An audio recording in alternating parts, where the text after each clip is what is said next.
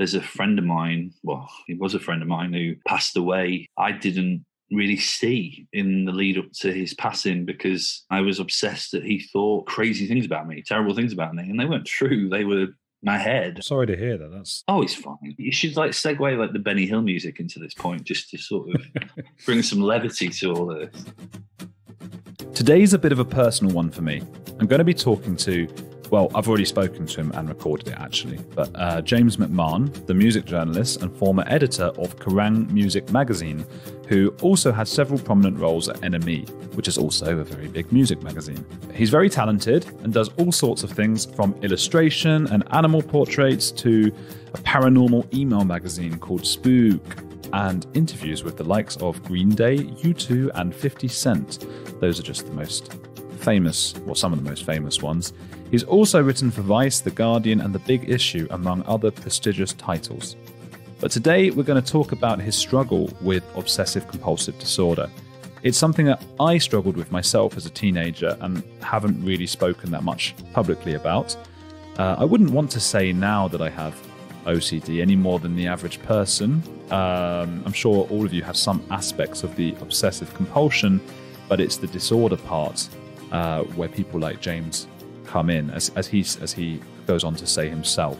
So I came across his other projects. He's got enough projects, doesn't he? The OCD Chronicles, in which he interviews all sorts of people with different kinds of OCD, which affects everybody slightly differently. His latest interview was with Mara Wilson, the child star you might know from Matilda or Mrs. Doubtfire. I put forward the theory to James that learning to be Matilda, a young girl who can control things with her mind, might have been a catalyst for her disorder. But I think both James and Mara can see that it's a little bit more complicated than that.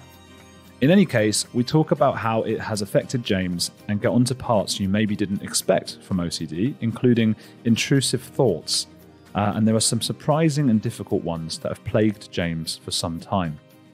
If you think that you or your loved ones might be... God, it sounds like one of those adverts, doesn't it? If you think that you or your... No, it's a serious topic, come on. If you think that you or your loved ones might be suffering with this debilitating disorder, I've put links to OCD UK and OCD Action in the episode description, so do get in touch with them. Check out James's OCD Chronicles on jamesjam, J-A-M, McMahon.com. That's jamesjammcmahon.com, or follow him on Twitter via jamesjammcmahon. McMahon. Since you're there, follow me too on andrewgold_OK. It's the same for Instagram. Get in touch with your thoughts and also any suggestions for people you'd like me to interview. And I'll see you at the end, where I'll read out some reviews. For now, though, James was a little late to our meeting, so I got sucked into the YouTube gross video vortex.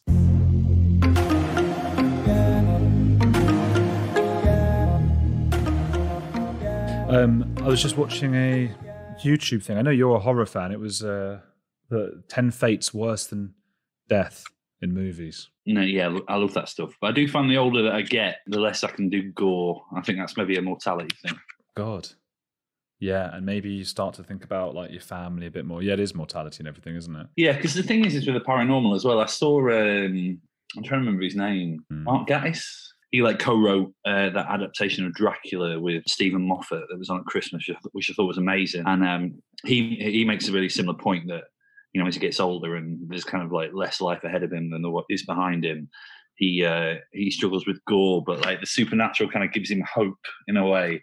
And I think I might be a little bit like that, actually. You've got an email magazine as well, don't you, on the paranormal? Yeah, well, it's called Spook, and it's kind of like about the weird more than just the paranormal, really. I love all that. I did a documentary for the BBC about an exorcist. You got to watch that. Oh, all right. Yeah, I'm just plugging my own stuff on my own. No, it's cool. What's it called? It's called Exorcism, The Battle for Young Minds. I met an exorcist in Argentina and sort of hung around with him for a month or so. So I got to take part. I did an exorcism on something. Wow, that's great. Where's your head with it? I mean, do you think there is anything going on, or no? Not for me. Not for me. I felt that this particular exorcist was taking advantage of like the young women in the area. And right. You know, that's how the film starts, very sort of paranormally, and then gradually delves into the, you know, who's touching who and why did you get so close to this girl sort of thing. Right. Yeah, so it was actually a bit horrific. What about you? Where do you stand on that with exorcism and stuff? Well, no, I think the thing is if you have like an interest in mental health, I find it quite hard to be on board with the idea of exorcisms, because my natural response is these people are ill and they need medical help. I mean, it's weird because, I do to a degree believe in something else, but I don't think that exorcists and the Vatican and organized religion and et cetera, have very much to do with it at all, to be honest. So. Yeah, I mean, I think you make a good point about the mental health thing, because that's what this guy was.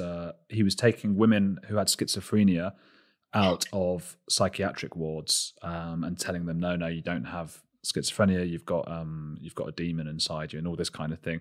And the funny thing is, and I suppose this is quite similar to what we're going to be talking about with mental health and everything. But the funny thing is, people do tend to get better after an exorcism.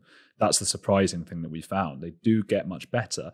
Right. For a limited amount of time, presumably, which could be from a few months to 5 years.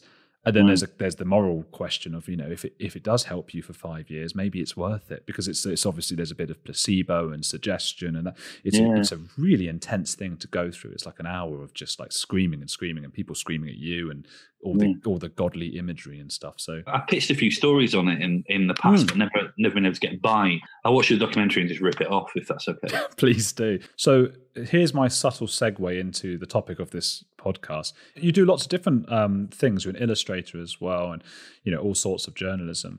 Is that part of having an obsessive personality, or OCD, doing so many different things and trying to do everything, I suppose? I mean, the only problem with that question is that I'm very against the view of there is a positive side to OCD, which is what my diagnosis is. And what I identify as. I'm part of an OCD support group, and there's quite a high turnover of people who come because, OCD is far more common than you'd think, and there's not a tremendous amount of support within the NHS. And, quite a lot of people come, they tell us stories, and they're horrendous, and I identify with them. It's an illness that I really feel like if you haven't got it, you can't understand it. And I really hope less and less people do understand it, because sometimes it blows my mind how cruel it can be. But sometimes people come and they go, oh, well, I like this thing about myself. I like how detail orientated I am, or I like how much I think about certain things. And for me, I do think those things are part of my personality, and they are probably there because of OCD. But the negatives far outweigh them. There's a frustration with a lot of people in the OCD community when people describe themselves as being OCD, and what they really mean is they're just tidy or they're neat. Yeah. And I think that the thing that's always really important to remember is the D in the acronym of disorder, that, if it's OCD, then it's something which has a negative impact on your life. I completely agree with you. I struggled with it myself as a teenager, and what frustrated me more than anything else was sort of going into school, and I'd had a night where I just didn't sleep the entire night because it really got bad. And I hadn't slept for days. And then it was during this time, I'm sure you were also frustrated by it. There seemed to be a particular time where it was really popular to have OCD. David Beckham had it, Paul Gascoigne, and it was almost like a sign of being a genius in the public, the consensus. So there was this like, David Beckham lines up all his Coke cans in the fridge. That's why he's such a brilliant footballer, and that kind of thing. It was a total misunderstanding. And it was, as you're saying, I think it was so offensive. Because I've just been up, like, it's not this fun thing of putting your cans in the fridge. It was like switching the light switch on and off for about 4 fucking hours and not knowing why I'm doing it. I think that's why it's so cruel as well, because you're fully conscious of what you're doing and how ridiculous it is sometimes, and you can't stop doing it. It's interesting, actually, because I now feel like I've had OCD since being a very small child, but I always consider like my second year of university of being like the time when it became like really problematic. But I didn't really get proper treatment, which, is always said within the OCD community is the gold standard being CBT and cognitive behavioral therapy. Yeah, and I think called the exposure response prevention, which is putting yourself close to your fears, to your obsessions, until you basically become bored of them. I only really feel like in the last couple of years, I really had got the right kind of therapy. I've always been quite like a high functioning sufferer. I've had some like appalling times, some of which people know about, some of which I managed to kind of keep to sort of my private moments.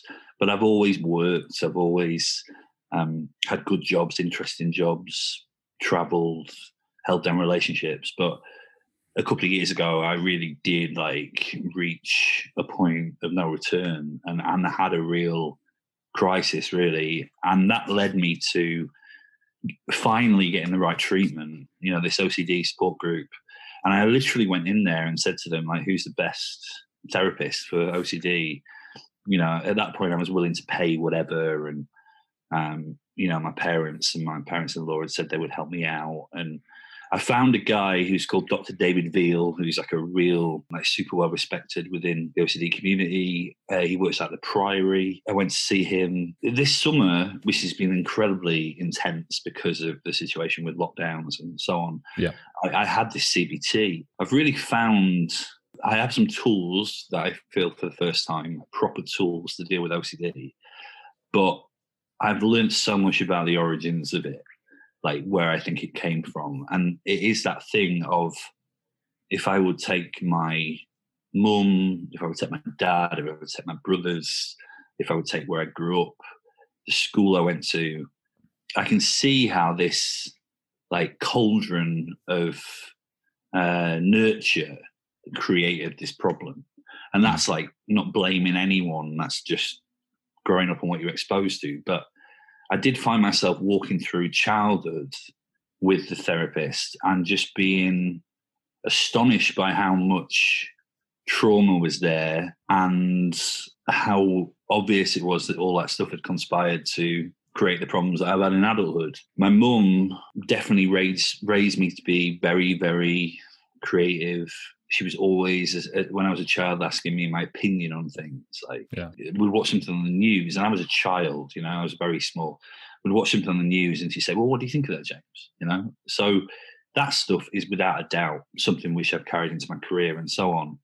I always say that, being a journalist is just about being interested in things, and that's definitely something that she put in me. At the same time, I also can see facets of my dad's personality or circumstances of things that happened to my family when I was young created a lot of anxiety and a lot of fear and a feeling of not being safe. And all those things, I think that, any therapist who was trained in OCD would say that that's kind of where the disorder comes from, as much as people know, in that it's almost a way of trying to protect you. It's your brain malfunctioning, trying to protect you. That makes a lot of sense to me, because so for me, if my parents got divorced when I was 9 or so, and I very much felt like I was the sort of man of the house with my mum and my little brother. So so that sort of makes sense. From a very young age, I started by sort of doing just little things like checking if the gas was on or whatever, and that's the one that really drove me crazy. I'd be doing that, all night, going up, and I'd go up to bed, and then I'll be like, no, I'm going to go down again, and I'll do this up, and I drove my poor mum insane for 5-10 years. It sort of tore us apart a bit. But yeah, checking that, and then so it starts that way, and suddenly it's like, well, I'm checking the gas, I might as well check the back door, and then the front door, and then it's like, I wonder if the car doors are locked or not. And I'm going out in the snow in the winter, like popping out just in my pajamas to check the doors. And then you start, you're already doing 30 or 40 things on this list. You might as well count the amount of crisps that are in the cupboard. And now I'm going to count this other thing. By the end of I had a whole routine of about 100 things I was doing every night, and I had to do it in the right order or I started again. And it was bonkers. And I ended up, I pulled the door handle off my car because I'd pulled it so many times. I was 17, I think. I pulled it so many times over the previous year just to check it was locked. You don't believe your own brain, do you? Just keep checking and checking and checking. It's like, I know that's locked, but as soon as the physical sensation in my hand of I've just held the door handle has gone away, my brain's going, but did I really just check that? I don't know if I checked that. I'm going to check again. That kind of thing. It's just bonkers. I mean, how does it manifest itself for you? Because it's different with everyone, isn't it? I think that it's the OCD this is based on no research whatsoever. This is my kind of gut and intuition, but I think that it grows unless it's dealt with as soon as possible. And I think that that's problematic because there is a fact that OCD UK say right on the front of their homepage about the length of time between diagnosis and getting the proper help, or like the length of time that OCD can be a problem before it's diagnosed, and then there's a super long time before they find the right treatment. And I think that, you know, when I was a little kid, I was obsessing about things which almost seem quite quaint to me now. Is that cupboard shut, or is that drawer shut, or and maybe things that were a bit darker, but still things I wouldn't have identified as OCD at the time or for many years later, which was things like I couldn't stop feeling terrified of death when I was very young. Okay. And, you know, and then I can kind of go back to my time as a teenager and I can go, well, you know, I thought some very, very paranoid things about family members or people I knew.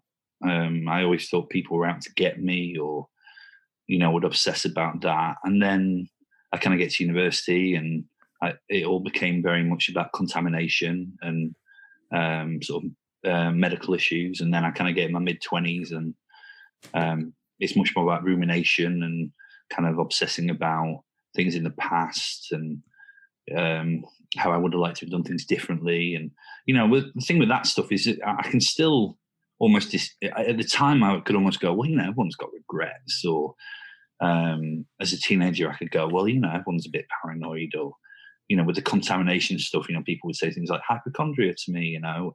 And it was only really when things got very bad and I got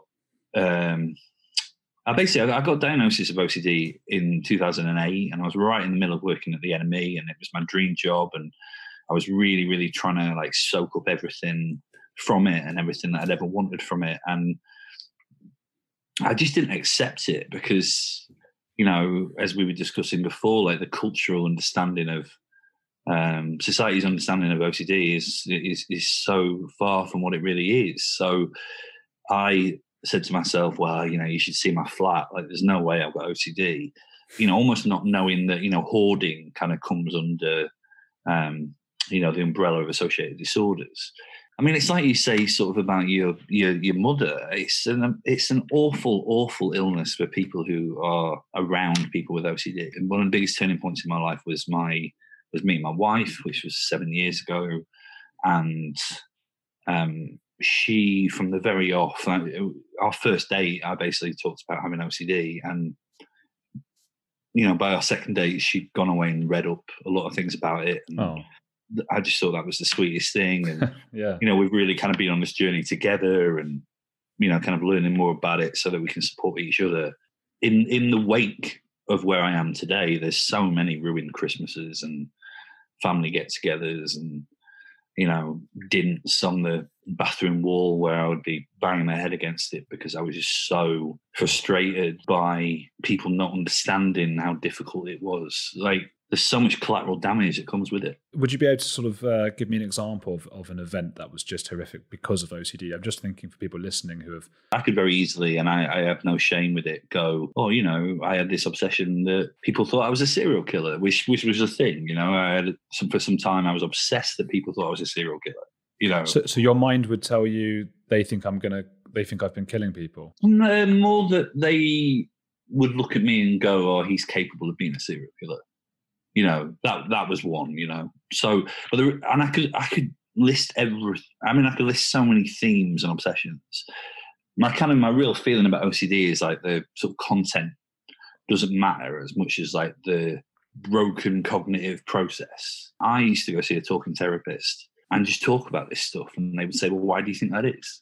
And I would go, well, you know, I've always kind of been interested in true crime. And there are things from my childhood that probably led to me being interested in true crime, you know, but it isn't about that. It's the thing that makes me check door handles, which I don't do anymore, but I did do a lot in the past, is the same as obsessing that people think I might be a serial killer. And that's one of the things that I think is really misunderstood about OCD. With my parents, for example, I think there was a period of time where they just thought I was withdrawn or that I was sullen. And really, I was fighting World War III in my head, and there's a natural distance which, is put between you and someone when that's going on. I've had girlfriends in the past say to me that, I don't really feel like you're in the room. And, probably wasn't in the room. I was physically, but, mentally I was somewhere else. So, but, even things like, this is one of the things I've really kind of learned this summer with therapy, is that because it's gone on so long, there's so much about my personality that I feel has been shaped by OCD. I really am one of the most life-loving, positive, enthusiastic people that anyone could ever meet. Like, every day is an adventure. And I'm also really driven and strong. And that's definitely, the influence of my mum. So I've never really had depression. I have huge sympathies for people who do, but I've never really had that. I've seen people who are depressed, and I just think it's like a fog, it's like, but I have found myself in my life sometimes being more needy or more irritable, or, there's friendship. There's friendships with people who have been ruined because of OCD, like there's a friend of mine, well, he was a friend of mine who passed away. I didn't really see in the lead up to his passing because I was obsessed that he thought, crazy things about me, terrible things about me, and they weren't true. They were my head, and things like that are very hard to sit with, Yeah, I'm sorry to hear that. That's Oh, it's fine. You should like segue like the Benny Hill music into this point, just to sort of bring some levity to all of it. It's a sad topic. It's interesting what you say about the serial killer thing. on a complete side note, I've been interviewing I've done an interview on the podcast actually with a paedophile, and one of the things I've learned, I'm sure you know this already, it was in a Vice article that was linked to your website as well. That it's very common for people with OCD to believe they might be paedophiles. When they're not, or to believe that other people think they are. So I went and spoke to a therapy. I live in Berlin. I went and spoke to them about this, and they said they actually have to do tests on paedophiles who come into the therapy and say they are paedophiles. They have to test that they're actually attracted to children, because a surprising amount of them are just people with very strong OCD who are convinced that they are, or that they would be, or would be perceived to be paedophiles. And that's very similar to the serial killer analogy that you had. Well, it's strange really, because, it's one that I've had, I've never had, I've never thought I was, but I've been obsessed that people might think I was.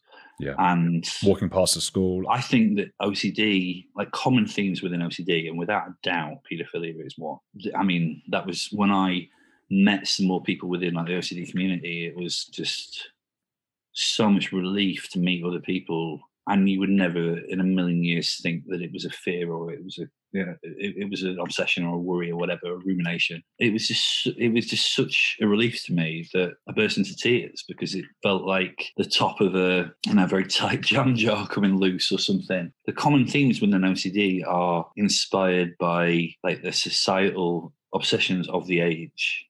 So, for example, the first OCD I ever had that was a real, that it was more than a worry. It was that I had AIDS, or I was HIV positive, which again is like more common than you would ever believe. The belief that you have it. Yeah. And that took a year of my life, and I didn't know what OCD was then. So I was doing all the things you shouldn't do, like looking for reassurance and going for tests to reassure me.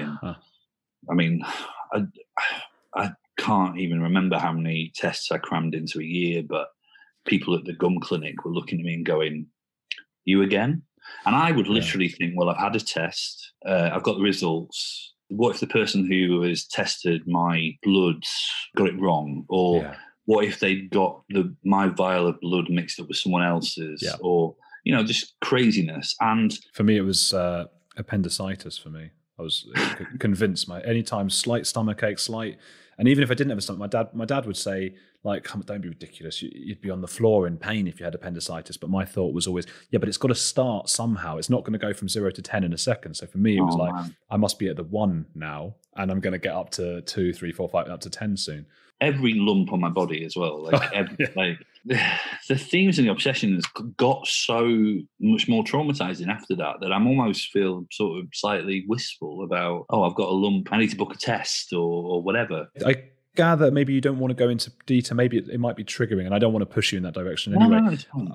Well, I guess for people listening, like, it's hard to imagine much worse than constantly worrying about a lump or having AIDS or being so how can we explain how dark it did get? Well, I think this is what I'm trying to say, almost about the paedophilia thing, like, okay, yeah. In the noughties, it was like society is obsessed with paedophilia, like, you would read stories about, pediatricians being attacked by braying mobs. They thought they were attacking paedophiles, and that stuff. What OCD does is it finds your biggest fear. I think it's somewhere between your biggest fear, your moral code, and I think there's probably something going on chemically with you as well. I mean, this is the thing with OCD, is that no one really knows where it kind of comes from. Like, there's just theories. Like, there's no confirmed, this is why people have OCD, and why some people do, some people don't. For example, everyone has intrusive thoughts. Like, that's been proven. Yeah. But with people with OCD, they don't pass through. They stick around. A friend of mine wants to describe my brain as being like stones that were too big to fall down a grate. Which was, I mean, he was a writer. Like, that's a very spot on evocative image. But no, I've never met, and I may be proved wrong, but I've never met anyone with OCD that I wouldn't say was a very decent person.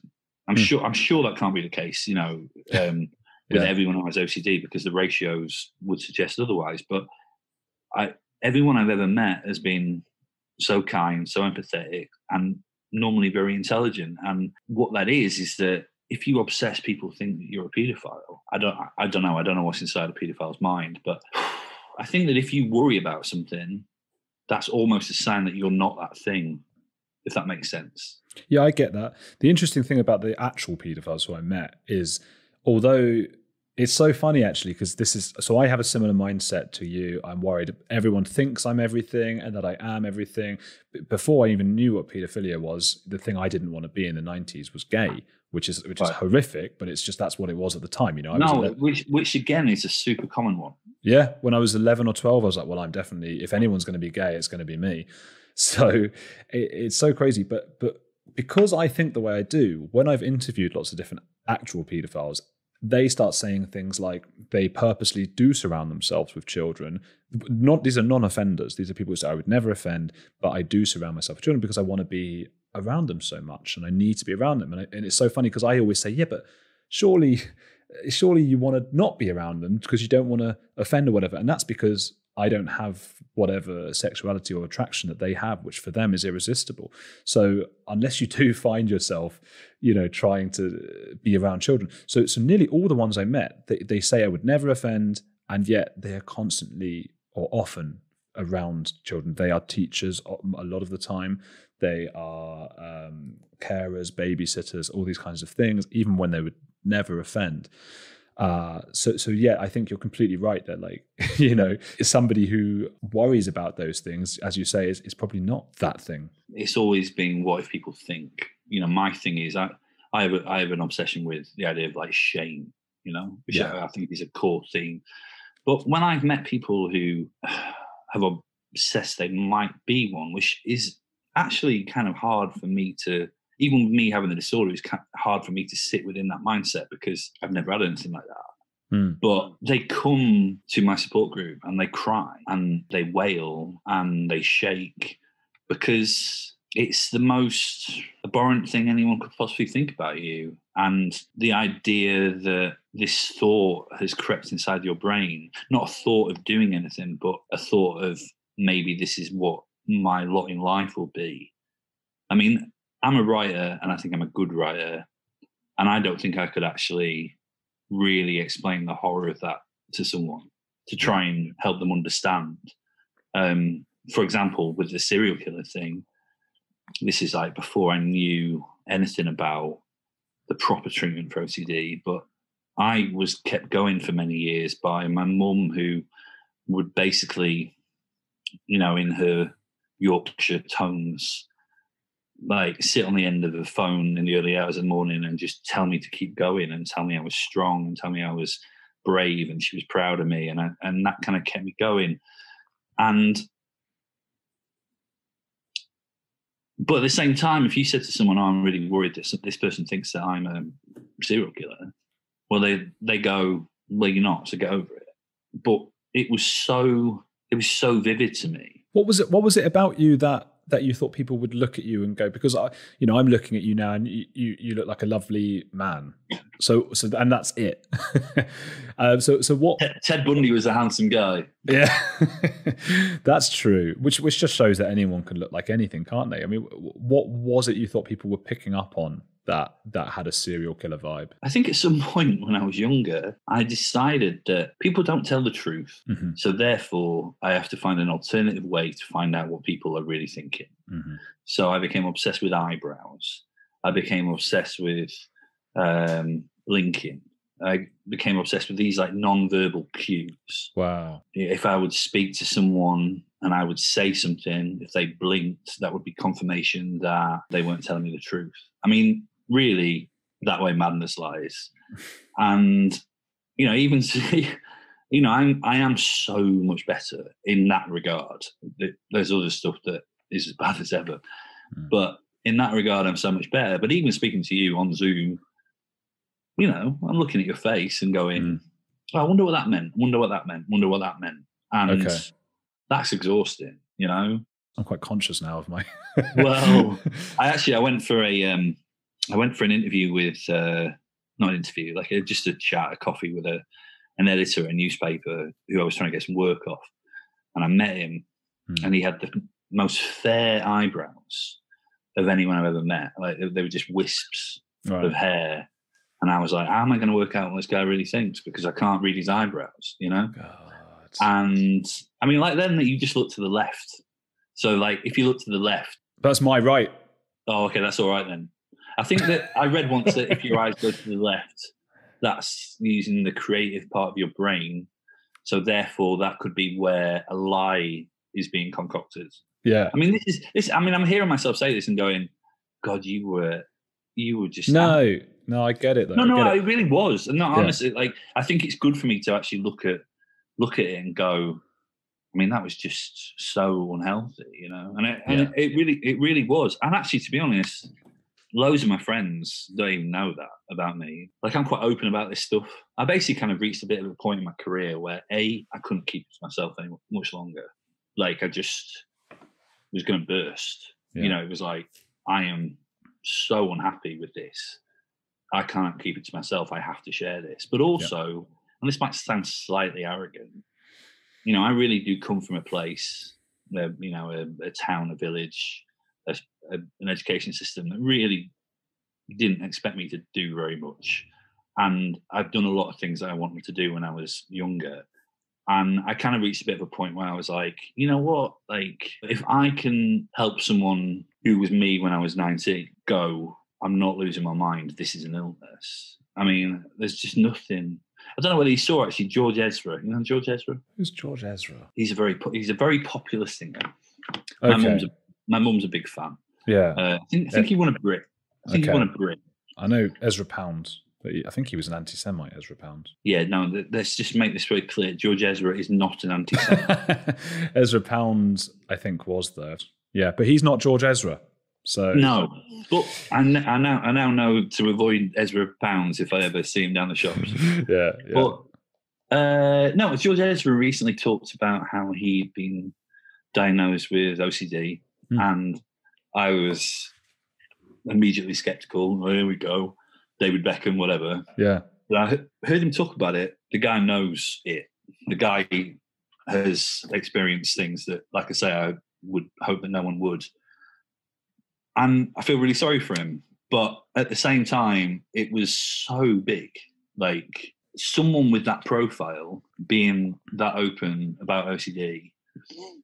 I mean, if I'd had that when I was 19, I can't even explain how seismic that would have been for me. I wrote a piece for The Independent, again, actually, about musicians who were starting to talk about their OCD.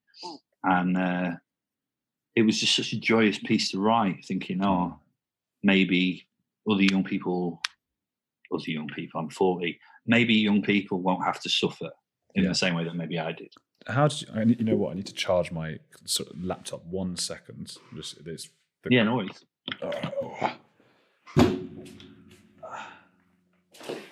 Good thing I was wearing shorts and not just in my boxers just now because I got up. Oh, mate. Again, I had a thing the other day where I was talking to some mates and I forgot that I was just wearing pants. And this is, again, with OCD. Like, I think people would worry about that for an hour, 2 hours. Yeah. But I was 48 hours. And it wasn't just, oh, that's embarrassing. It was, oh, my God, what if my friends think that I am a flasher? What if my friends think that I am? You know what I mean? Like, just my brain doing everything it can to conspire against me. I think, it's so funny you say that because I relate 100% to that. And it's something that is difficult sometimes for my girlfriend to live with, because there will be things that either she says or there'll be things that recently I was in the lift in where we live and I said something that wasn't nice to someone. I didn't mean it. It was only after when I got out, I thought, oh no, he might take it that other way. And that looks like I was laughing at him about something. And yeah, days and days of every time I got a spare moment, a spare second, that thought came back to me of just like, oh God, he's going to think I'm just a horrible person. And I think a lot more than most people would worry about that.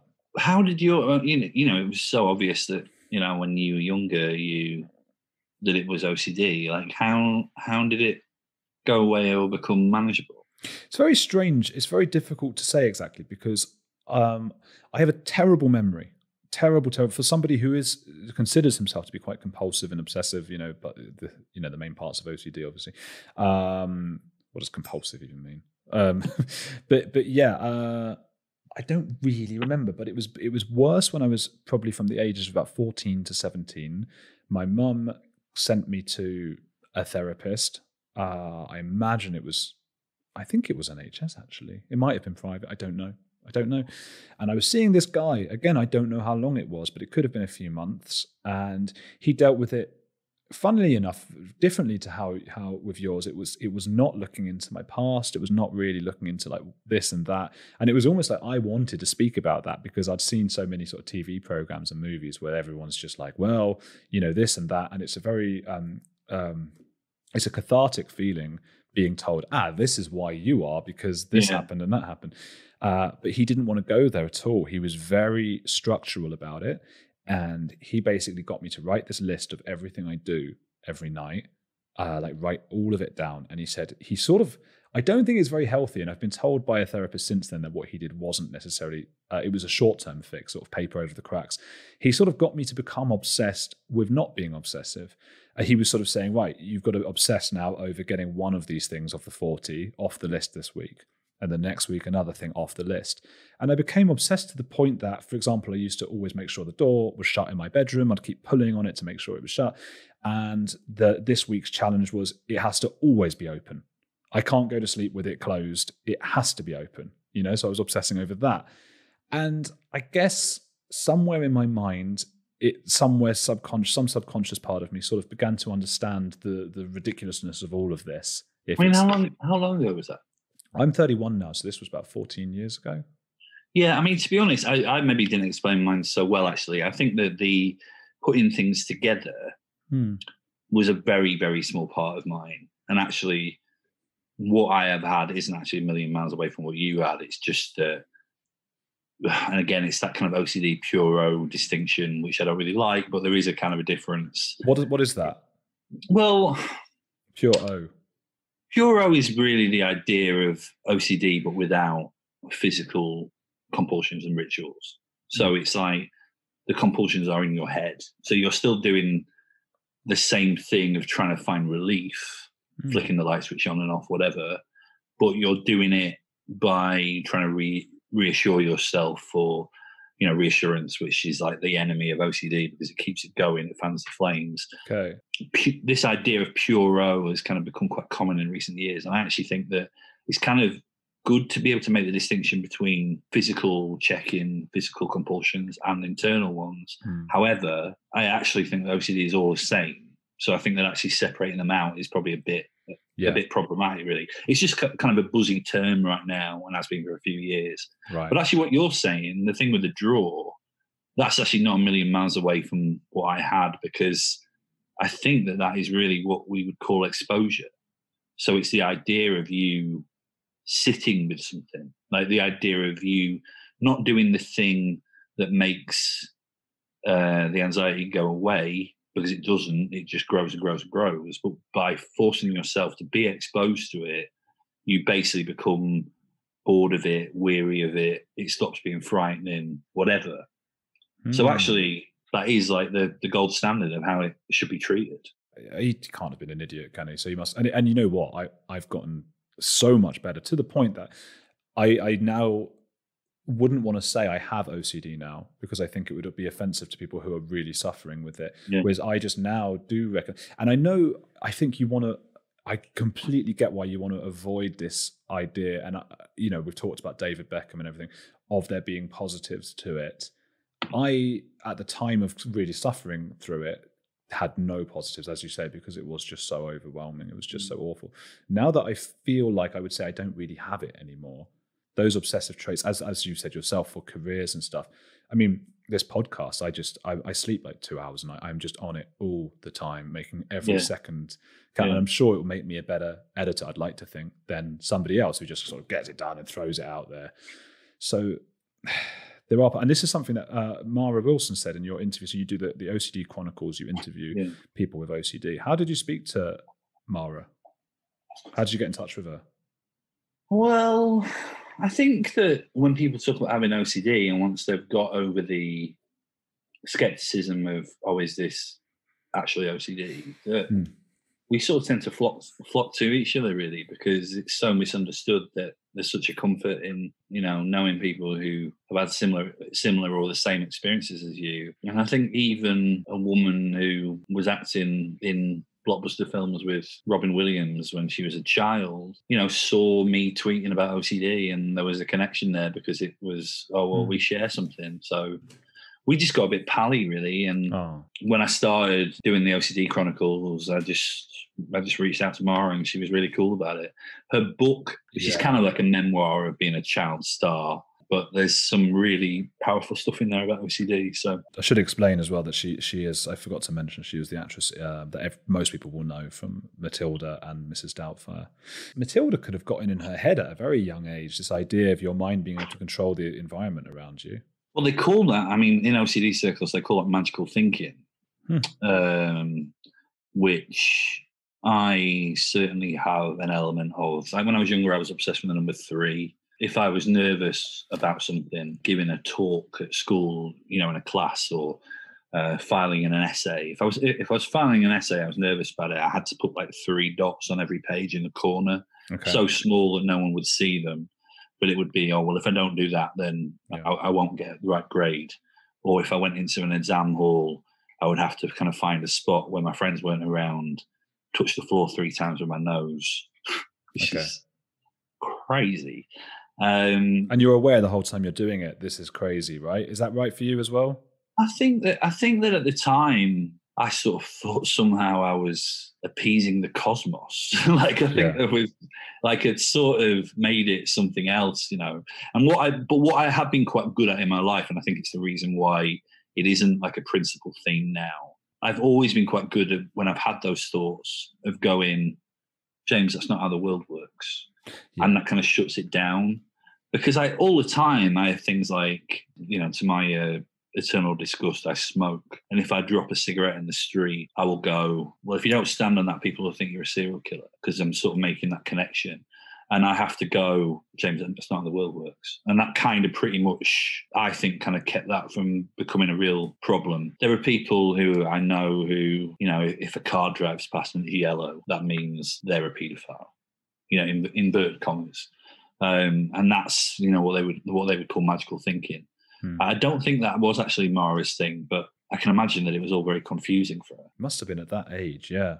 Combined with a bunch of other environmental factors and genetics and stuff, mixed with spending a big part of your childhood probably filming Matilda as the central character. Her real thing was like an obsession of wanting to do good. You're on set, you're a kid. I want to get my lines right. I want to get my intonation right. I want to be praised. And again, all those things are totally natural, but when they become an obsession, that becomes a problem. Bloody hell. What can a parent do if they notice their child is but perhaps obsessive compulsive or developing these kinds of things? What can they do? I have friends that I sort of see traits in.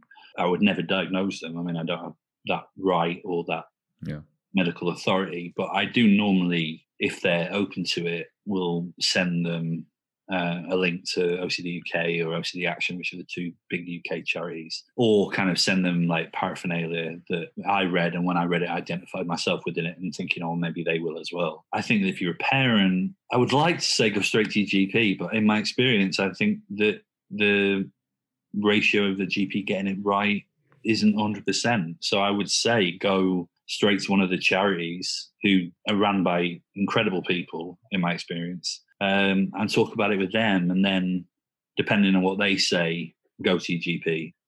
I went to see a GP once about my OCD, and they recommended that I gave crochet a try. So forgive me for being a little bit down on that system.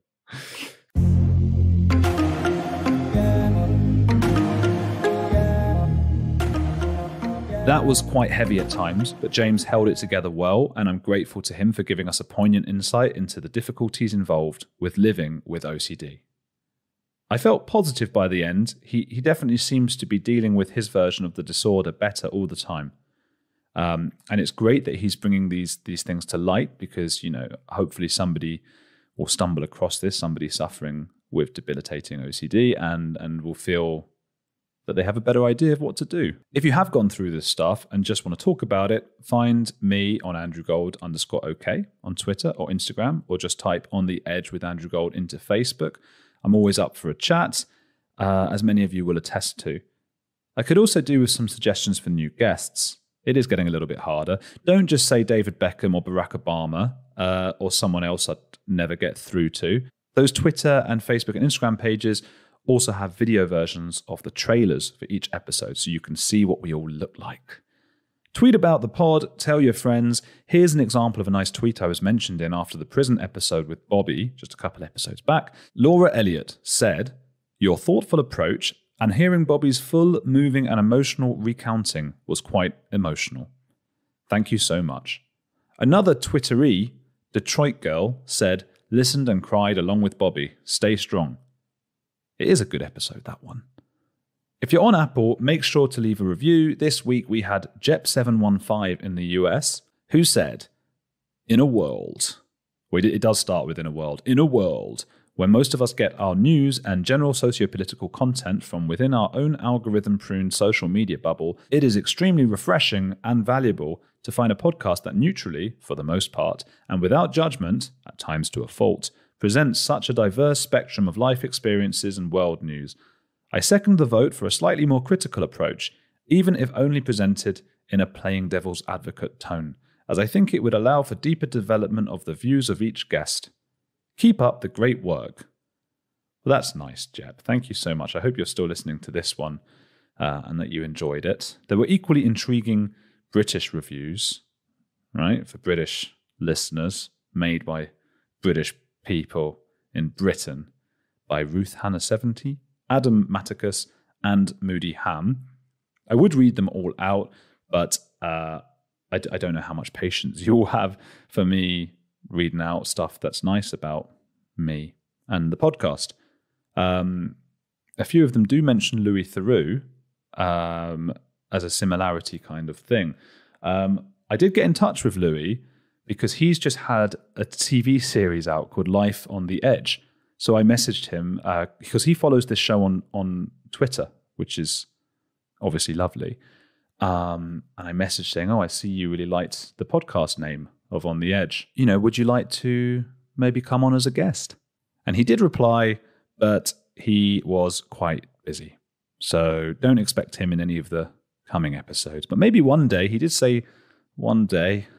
And by the way, before I forget, I say in a voice that makes it sound like I haven't planned this whole outro, I've been asked on as a guest to some podcasts, and having been asked, I have gone on to those podcasts and spoken on them, and they've been released. So check me out on the Ross Trevena project, right? But you just go to his website. Is like Trevena. I never asked him how that's pronounced, actually. Trevena or Trevena. You'll find it in Google. And the other one was the Thinking Out Loud podcast by the YouTube channel Babylon Project. So just Google all of that stuff. You'll find it. I should warn you, I do talk about myself in those a lot. So, yeah. Anyway, thanks for sticking around this long. I'll let you get on with your day now and catch you next week.